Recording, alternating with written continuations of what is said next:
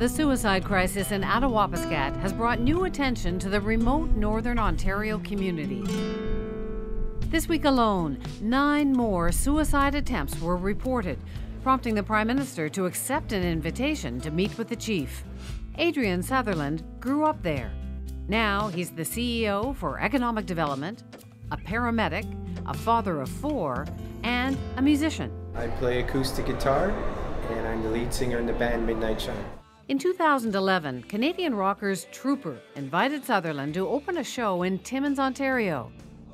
He pulled together 3 friends, all James Bay Cree, to form a band, and Midnight Shine was born.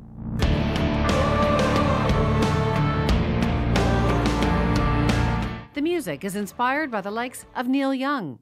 Keep me searching for a heart of gold. But also explores their Indigenous identity.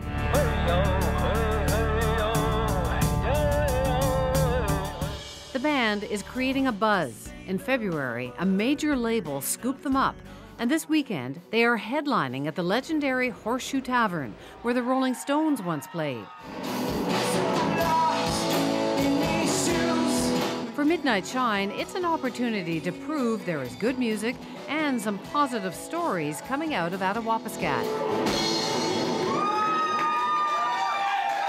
I met up with Adrian Sutherland and bassist Stan Luteet just before one of their big shows in Toronto.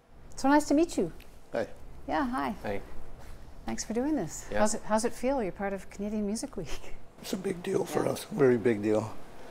It's, well, even back home on our Facebook page and our website, we're just getting so much traffic. They're very proud of us to see that we're, you know, from a very isolated area going into an industry down here.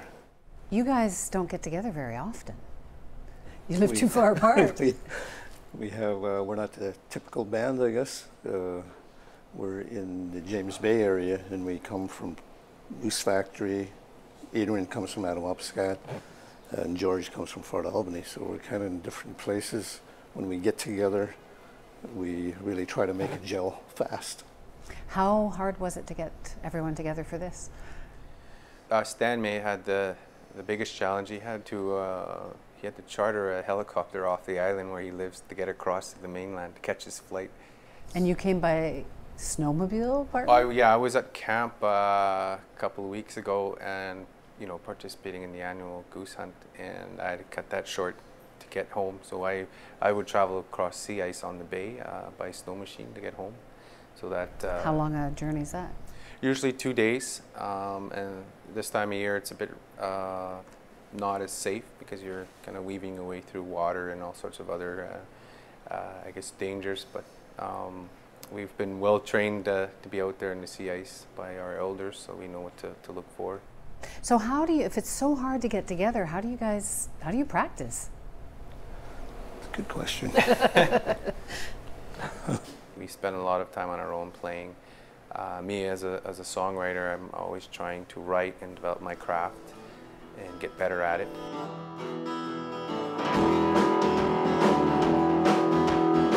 Whenever we have shows, typically we arrive a few days early, and we just, we'll rehearse everything and get it down as best we can, so we can put on the best show we can for the people we're playing for. That's historically how we've done it so far, and it's worked.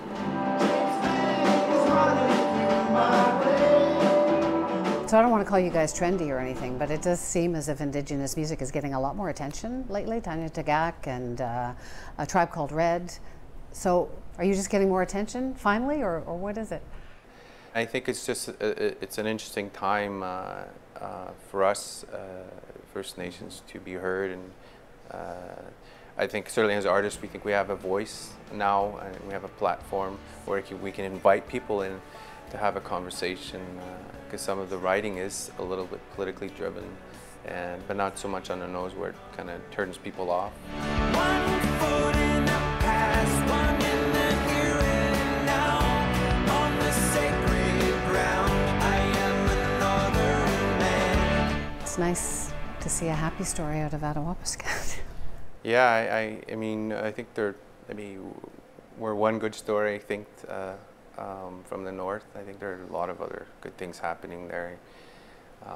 You know, the harvest is a huge, the spring harvest is a huge function for Of geese? Or? yeah, geese, caribou, fish, whatever.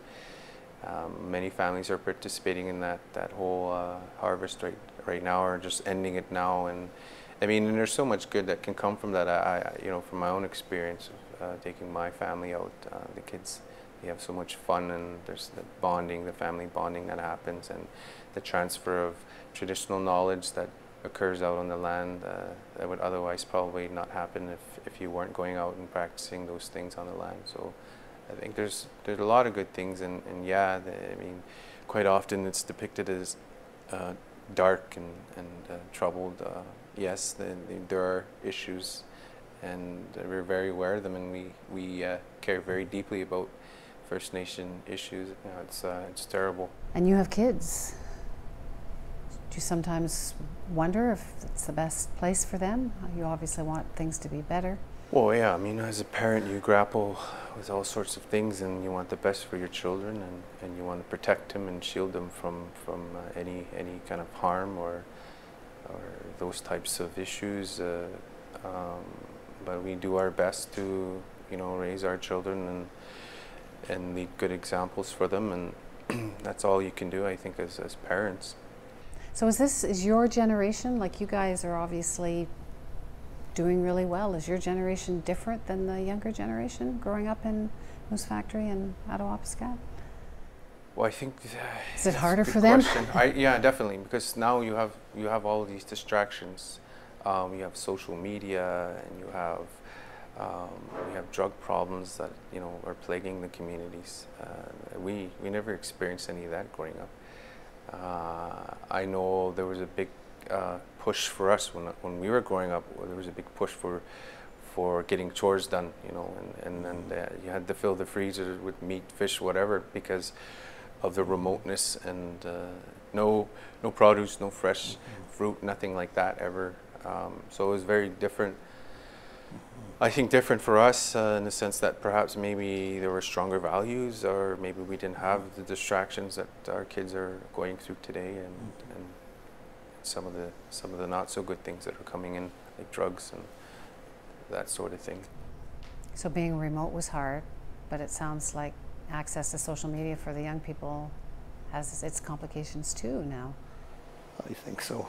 I think, I guess maybe there, you know, with that there may come negative messages from certain types of media, and I think that's something maybe the parents and the schools and the teachers that we have in the communities can't always keep track of. Native communities in the north get a lot of attention when things go wrong. You know, reporters fly up and pay attention, and then they leave. I mean, what does that feel like? Oh well, I have a tough time watching the media when, you know, especially when they talk about my home. I have a tough time reading the commentary, so I don't anymore.